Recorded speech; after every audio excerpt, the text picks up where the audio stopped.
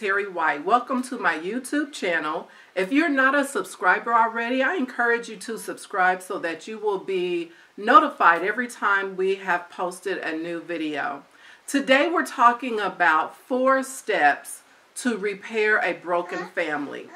4 steps to repairing a broken family. So the question is, how do I know that my family is broken? Or what is it that's going on that makes me think that my family needs help? So when we're talking about a broken family, that's not necessarily mean that it's broken to the place that it can't be fixed, but it does mean that maybe your family has a high level of dysfunction, or maybe it means that your family has a lot of things going on and it is not knowing how to get back to functioning at a high level or operating at a very healthy level. There are families that have a brokenness or a dysfunction that has been normalized, or it looks like this is just the way that this family normally operates. And so everyone in the family has adjusted to the way that it's operating, and it has normalized different ones' behaviors by saying things like, well, that's just the way mom is, or, you know, this is how our family functions and operate. And the problem with that is that the family is not really getting the healing. The family is not understanding that some of their ways are unhealthy. And the issues behind that is that you have children that will go on to be parents. You have children that will eventually have their own children one day and their own families one day. And they take all of that brokenness or that dysfunction, that healthy way of living, into their new family or into new relationships.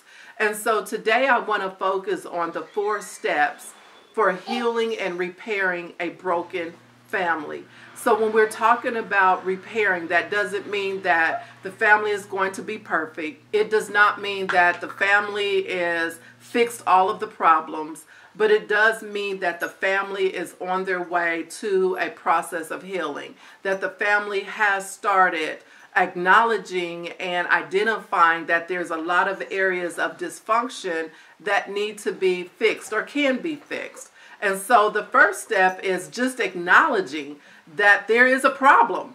That's a big issue for a lot of families, is acknowledging that there is a problem, meaning that, you know, mom and dad is able to see that, you know what, we got a lot of stuff going on in our families that's just not healthy, or is really unbalanced, and we need to do some fixing, or we need some healing in our family. And so when the family is able to acknowledge that there's issues going on and that the issues are causing a lot of problems in other areas, then the family is now able to start the process. It's hard to fix something that you don't see as broken, right? If you don't see that there's a problem, if you don't see that there's unhealthy interaction or dysfunction, then you're not feeling like there's anything there to fix. So acknowledging that there is a problem will be a key step in this process. So then the next process is deal with your own issues before bringing the family together. Dealing with your own issues, and your own issues meaning mom and dad. Deal with your stuff before you bring your family together, because let me tell you, kids are not shy about saying, how you going to tell me how to do something when you and dad are this, this, and this?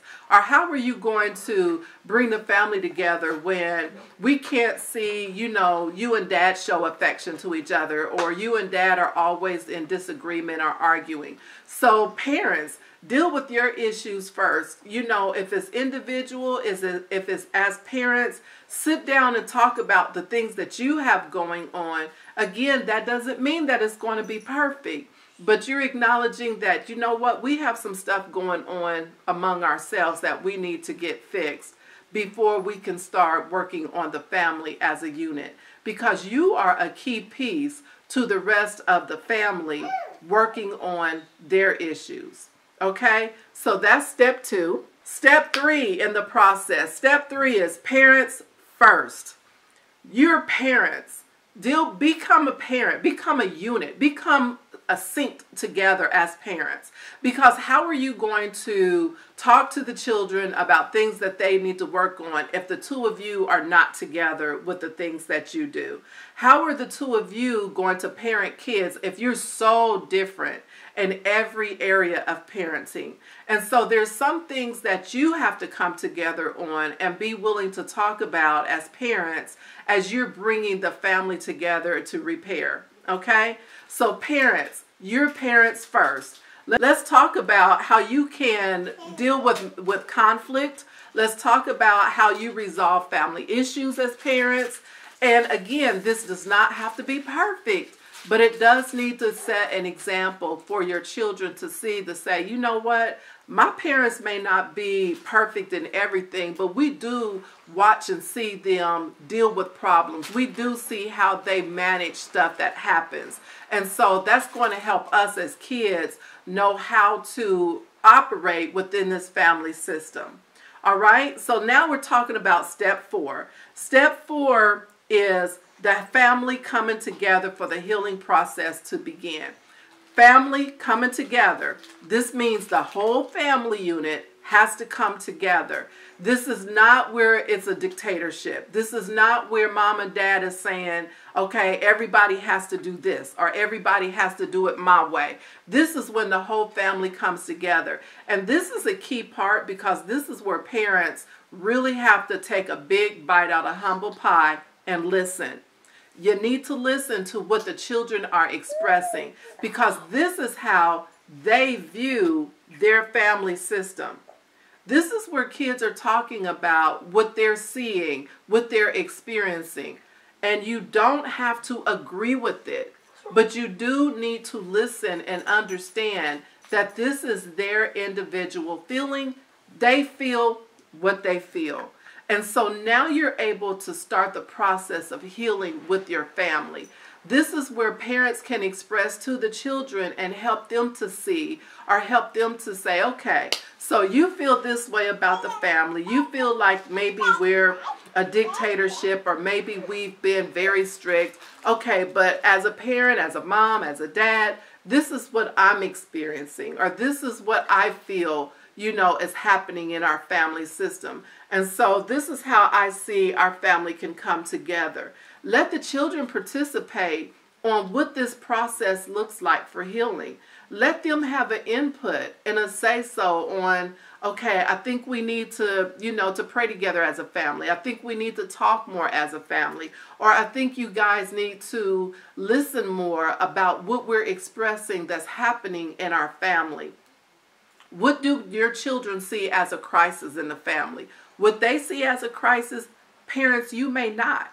And what you may see, the children definitely may not see. So for parents, you may be feeling like them being around certain groups of friends is a crisis. And for your children, that may be something that's perfectly normal. You may feel that, you know, one of the kids being in a dangerous situation or doing drugs, you may feel that that's a crisis. And for your children, they may have normalized that. And they're normalizing it based on their environment, based on their associations.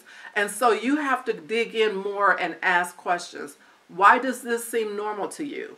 Why does it seem like it's okay for one of your siblings to be a homosexual? Why is it okay for, you know, one of your siblings that's a teenager to be pregnant?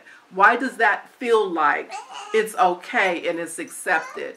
And have the discussion with them so that you can better understand where they're coming from and have those family discussions to help them see why you feel it's a crisis or why you feel it's a brokenness in the family and how this family can begin to start the repairing and the healing process.